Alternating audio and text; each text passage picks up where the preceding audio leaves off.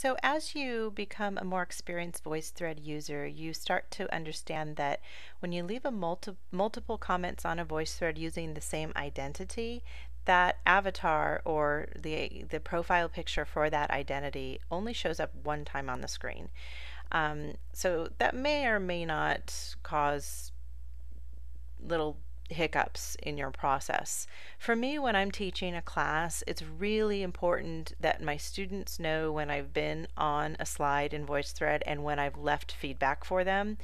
For me, as the facilitator of a conversation, of a dialogue, of a learning activity, an assessment, whatever it is that we're doing in VoiceThread, it's critical that if I'm in there leaving feedback, the students know that I have left that feedback. Absolutely critical. So this is the process that I've established. I have a number of identities that I have set up, and I toggle between these identities, the feedback identities, as I leave my feedback comments. So on each slide, I will basically select one. So I've just recorded a comment here using this golden feedback identity. And when you leave a comment on a slide on VoiceThread, that comment gets recorded and it appears at the very end. So this is the final comment placement. It's always on the right side at the bottom. And the corresponding segment for that comment is at the far right side of that gray bar that runs along the bottom of the VoiceThread. So in other words, if I wanted to play that, I could click here. Hi, Kirsten. I think Or I could click on the bar. comment as they're standing in front.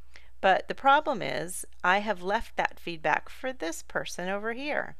So what I can do is I can move that comment. As the creator of a VoiceThread, you have the ability to move comments. And so moving a comment is actually quite simple.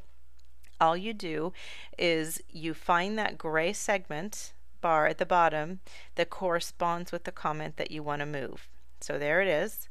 You'll see that there's a little finger or hand icon over it right now. I'm going to push Shift on my keyboard, and you'll see that it has changed to a double-headed arrow. Now that means that I've activated the move function. I'm now going to drag that comment to play right after Kirsten's comment, and I'm going to let go. And so now you'll see that it is set to play right after her comment. I can mouse over this gray bar, and you'll see it identifies as Kirsten's, and this one identifies as mine, and they'll play one after another in sequence. And so she will be able to pop in on this slide and see that, oh, Michelle has left feedback for me. And so that is how I use identities and the move function in VoiceThread to help facilitate a conversation on a VoiceThread slide.